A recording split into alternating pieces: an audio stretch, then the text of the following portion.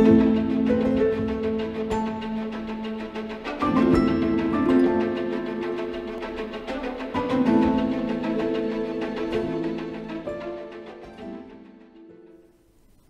to this lecture related to the building energy modeling with focus on verification and validation results. Within this lecture, I'm going to present different concepts as listed here. I will start introducing the concept of building energy modeling for building design. I will talk about the performance gap in building, introducing the scope and the definition of the verification and validation process. And finally, I will present the typical model validation approaches with an example applied to a real practice. With this slide, I would like to introduce the concept of building energy modeling, explaining what is intended for. Energy modeling is the virtual or computerized simulation of a building or complex that focuses on indoor comfort and energy consumption of a various energy carriers such as heating, cooling, lighting and hot water. The building energy models are also often used to evaluate the payback of different energy solutions like solar panels, photovoltaics, wind turbines and high efficiency appliances. The concept of virtual reconstruction is practically represented by a mathematical model that translates the physical behavior of the building components by means of a set of assumptions with the aims to predict the real-world condition. Why the need of validated virtual building model? To reply to this question, it is important to introduce the concept of performance gap. Most building energy modeling is not intended to simulate the actual occupancy and operational condition, but is instead conducted for the purpose of code compliance and required energy performance certificates, and uses standardized conditions that are very different from the building actual operation. This will often lead to a significant difference between the predicted consumption and reality.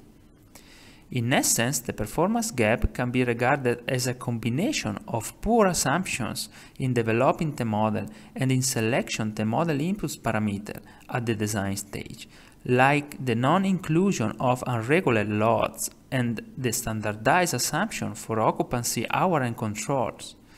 In other words, current predictions tend to be unrealistically low, whilst actual energy demand is typically unnecessarily high. In light of this, the use of verified and validated building energy model will help to cover the gap between the predicted and the real operation. So let's go to the scope of the verification and validation process. Verification and validation are processes that have a twofold purpose. First, produce a model that represents system behavior closely enough to be a substitute for the system and be used for further investigations. Second, increase the credibility of the model to an acceptable level for managers and decision makers. Calibrated and validated building energy model can be used to investigate various energy conservation measures for feasibility and cost effectiveness studies.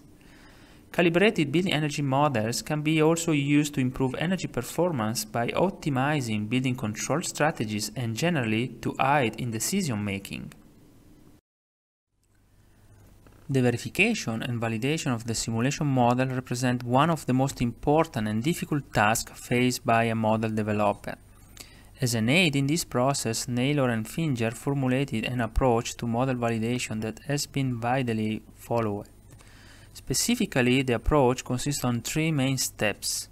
The first, build a model that has high phase validity. A model should be designed with high degree of realism regarding system structure and behavior through reliable data. The second, validate model assumption. There are many assumptions that are made during the building modeling. These assumptions are of two types, structural and data assumption. Structural assumptions involves simplification of reality. Data assumptions is based on collection of reliable data. The third, compare the model input-output transformation to corresponding input-output transformation for the real system. Real data of the system must be available in order to perform this test.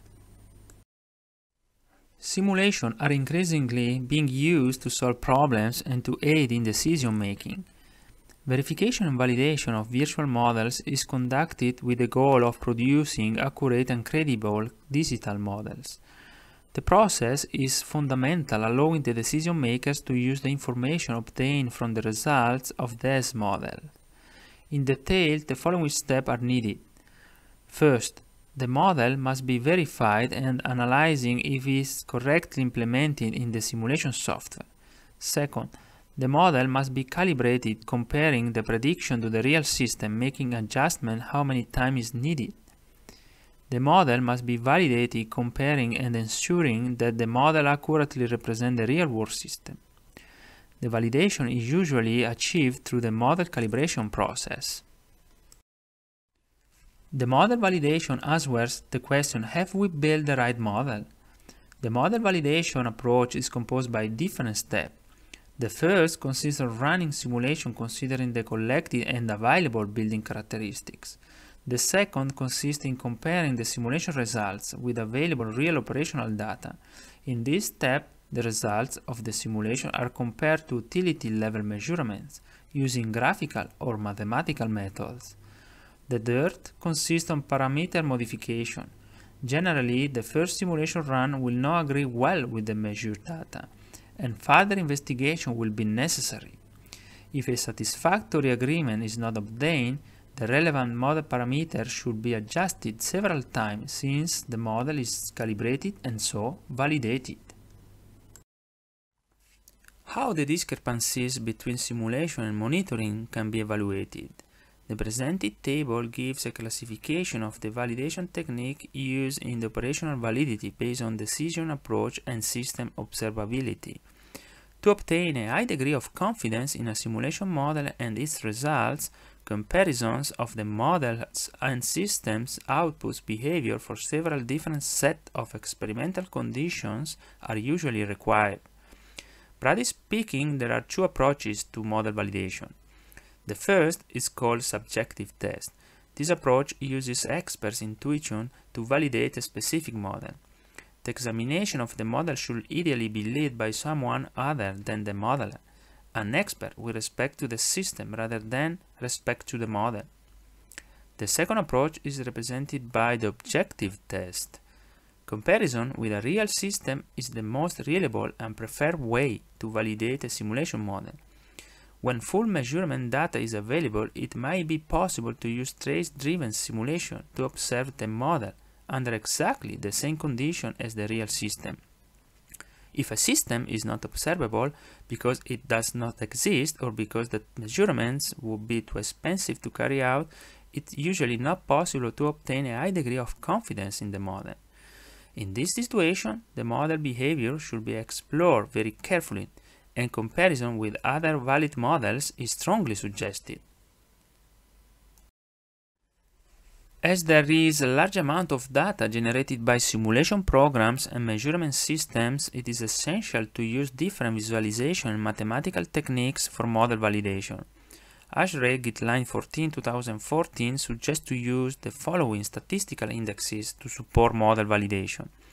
Mean bias error. This index represents the average of the errors of a sample space. Generally, it is a good indicator of the overall behavior of the simulated data with regard to the regression line of the sample. Normalized mean bias error. This indicator is a normalization of the previous index.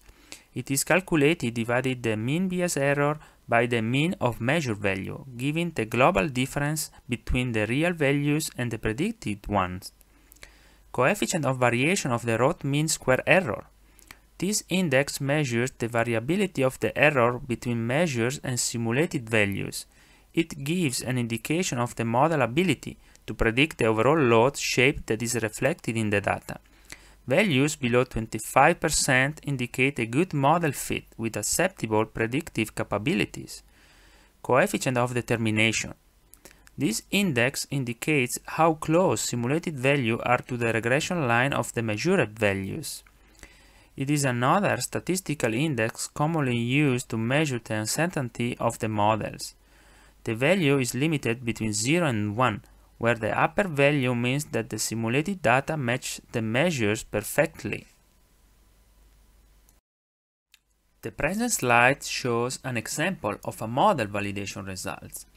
In detail, the validation of the Borolite exchanger water output model of the Energon office building in Ulm, Germany is presented.